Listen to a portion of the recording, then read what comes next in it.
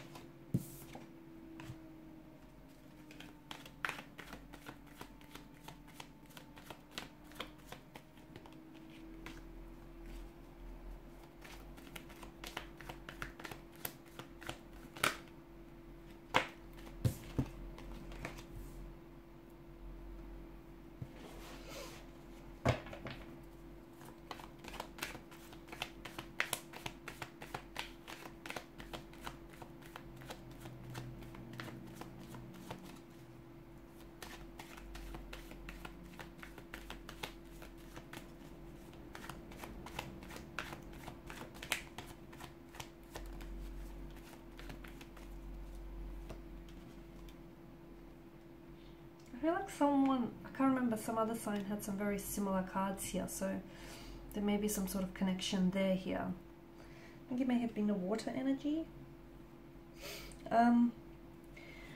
Okay, so Five of Cups here, you're feeling very let down here by someone, by a specific energy here, by a specific situation here, specific emotional experience. Five of Cups here, someone may have let you down here, someone might have really disappointed you here. The energies could be reversed here, vice versa, so take it as it resonates with you.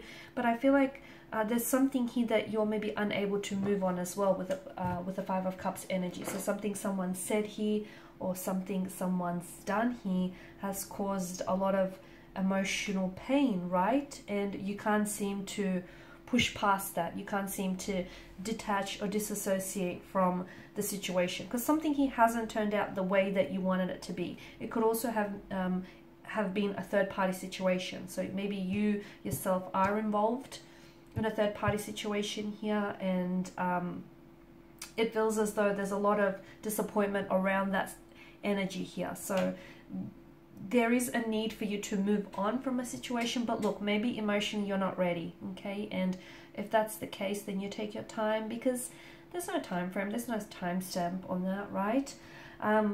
But what's worrying about this energy is because if someone stays too focused on, you know, on their losses here, this person on these overturned cups, this person may miss the opportunities that might become available to them in the future. So, you know, whilst it's okay to feel this way, you just can't be stuck in this energy forever here. So the Five of Cups, you might still find yourself being stuck in the past or being unable to let go here. You may find that within the next couple, like 48 hours or so, old wounds, old emotional wounds, and just bitter, sad, disappointing memories might just flood your energy here.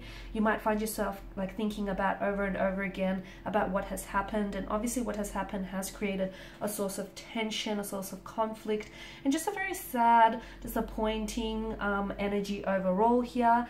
It's important for you to, if you do feel this way, you know, the Hermit's energy tells us that maybe it's important for you to distance yourself away from that person, their energy here, because we just don't want to, you know, flame fan the flames here on this kind of energy anymore. So, you know, someone here has disappointed you, and it's going to be, if you can find it in your heart to forgive this person, it's going to be very healing for you to try and release yourself from that person and that disappointment as well. So something here may go pear-shaped for you, Okay, then you might also experience a dispute, an altercation, a disagreement here with someone, or you could find that you're experiencing this energy internally. You might not know what you're thinking or feeling here, and you may find that you need to spend some time on your own here to really gather your thoughts and your feelings and just reflect on what has happened here. Reflect on, you know, the role that you played in this connection, the role that this person has played in this connection, because the Four of Pentacles, it's come up in reverse here, and it's a hoarding energy. So you're still holding on to this person's energy, or, you know, onto the emotional experience here, you're holding on to this situation here.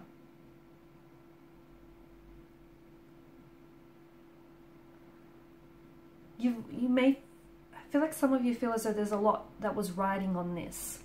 But it feels like you kind of need to loosen your grip on this person's energy or on this situation. I know you've invested, okay? I know you've invested a lot of yourself into this connection, and you've invested a lot of hope, and you've invested a lot of visions, a lot of your energy here, but it just feels like you might need to redefine where your values lie here.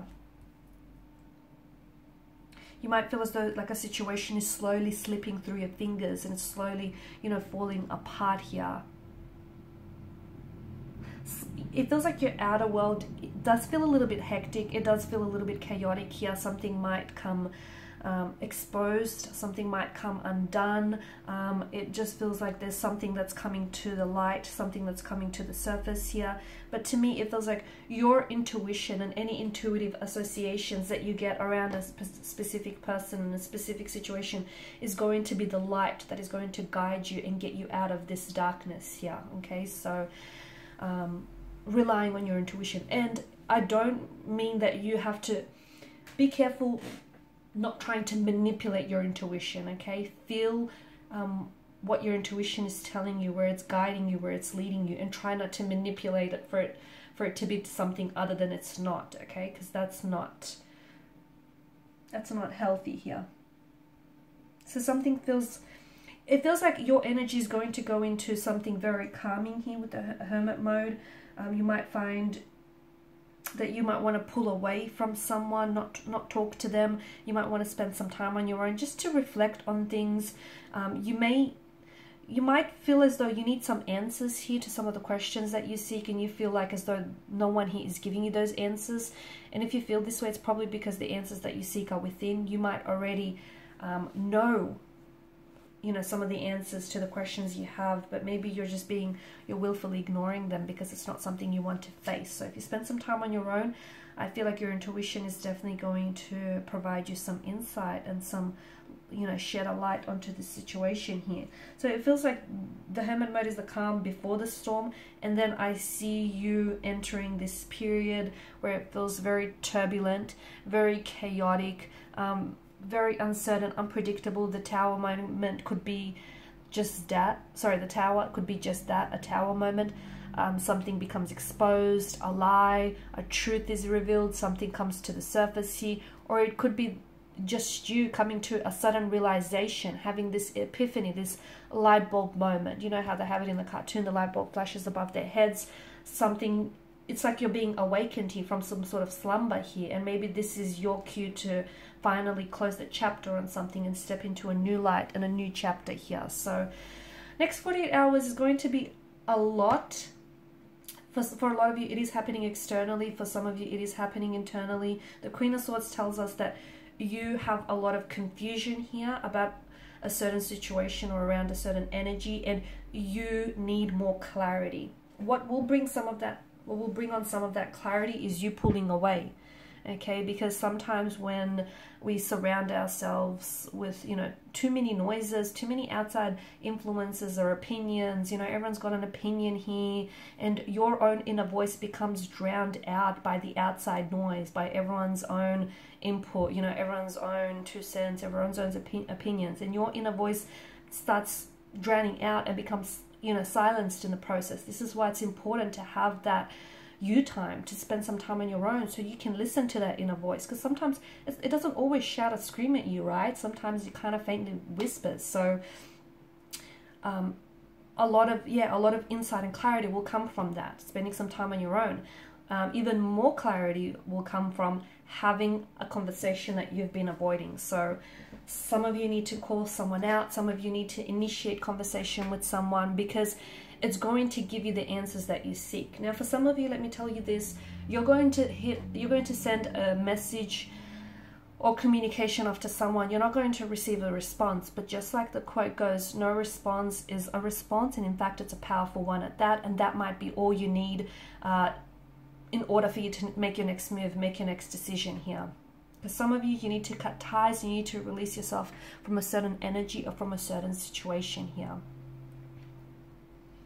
So yeah, look, I feel like it's going to be an interesting next 48 hours, but you know, with the Tower card, just remember that there is divine intervention. Even in moments of pure chaos, destruction, and, you know, confusion, the divine has intervened here. So whatever happens, even though it might feel painful, hurtful, and uncomfortable here, okay, this whole experience, you know, lies coming to the surface, truths being exposed, you suddenly seeing a situation for what it is, not for what you always wanted it to be here. I know it's not very pleasant. There's a lot of mistruths and a lot of confusions and uncertainties, and a lot going on here, a lot of chaos, but I feel like in the process there is divine intervention, and it's happening for your greater good.